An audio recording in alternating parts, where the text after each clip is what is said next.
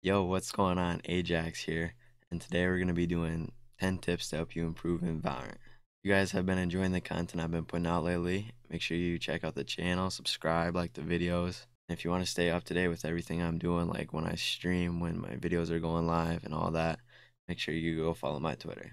Alright, let's start with tip number one. Tip number one is making sure your settings are optimized, making sure your game runs the best.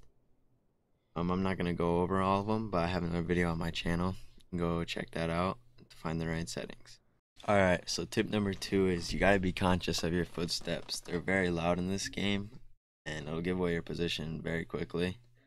So in this clip I'm about to play, you'll see when my character moves, a circle will show up around her on the mini map up here. And that's actually how far away your enemies can hear your footsteps, and you'll see, yeah, it's very big. So let's look at that right now.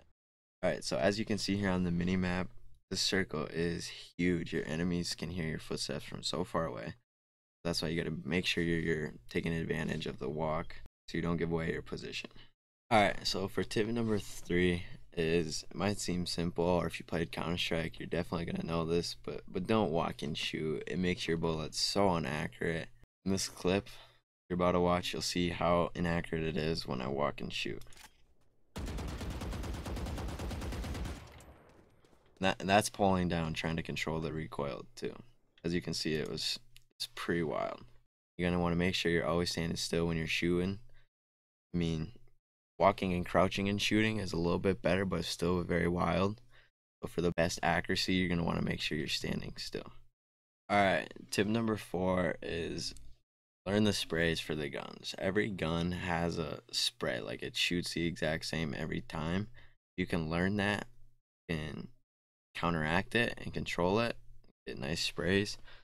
So for example, we'll just look at the AK spray here.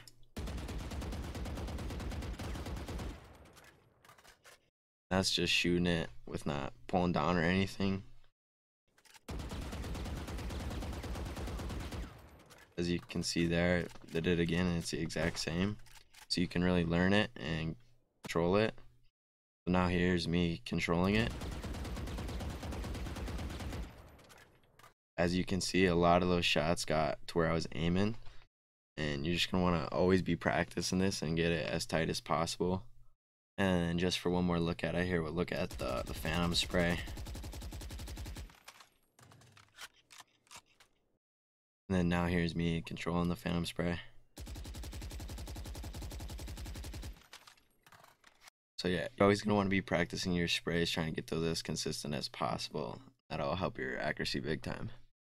Alright, so for tip number five, this one's a big one, and this is crosshair placement. Having good crosshair placement is going to drastically improve your gameplay. We're going to watch some clips here just from the practice range. The first one is me coming around with bad crosshair placement, then the second one will be like good crosshair placement, and you'll just see like the difference in the time to kill. So let's take a look at these clips. As you can see, my crosshair is not very good. I'm looking at the ground, and when I see people, I have to go up to them before I can shoot. So now here's good crosshair placement. As you can see, as soon as I turned the corner, my crosshair was already at head level. I wasn't looking at the floor. I was expecting them there, so it was a lot easier for me to shoot them, get to their heads right away, and confirm the kill. Alright, tip number six is don't aim down sights when you're shooting. Sometimes if you're watching a long area, it feels better to aim down sights, but if you can learn to not aim down sights, you're going to be a better player, just because when you aim down sights, you actually shoot slower. So I got an example of that here. So this is just in the practice range. Aiming down sights. It's not a huge difference, but as you can see, when I'm not aimed down sights, I do in fact shoot faster. So you're just going to want to always practice to like try not to aim down sights. Alright, tip number seven is know the maps, know the callouts. Like, if you're in a game and someone makes a call out and you have no idea where that's at, I mean, it's going to cost you the round, and that's huge. So you can head over to this site, and it has all the maps and all the callouts, and just study it. Make sure you know the maps, like know the common angles, like where to expect people. So you're definitely going to want to go check out this site. and just learn the maps if you don't already know them. Alright, for tip number 8, you're just gonna want to know all the heroes' abilities, like who you're playing against, what their abilities are.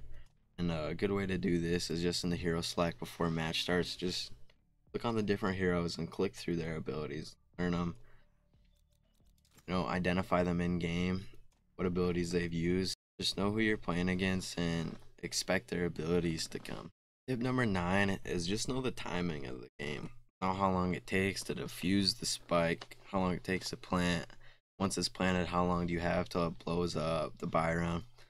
Just be aware of the timing of the game and take full advantage of it. You don't always have to be rushing on rounds. I know that's a big problem in like Counter Strike. A lot of low ranks will just rush, but take your time and just be aware of the timing of the game. And tip number 10, the final tip is you gotta practice, practice, practice. I mean, if you want to get better, you have to play the game every day. Spend time in the practice range, just playing the game. You gotta make an effort every day if you want to actually improve.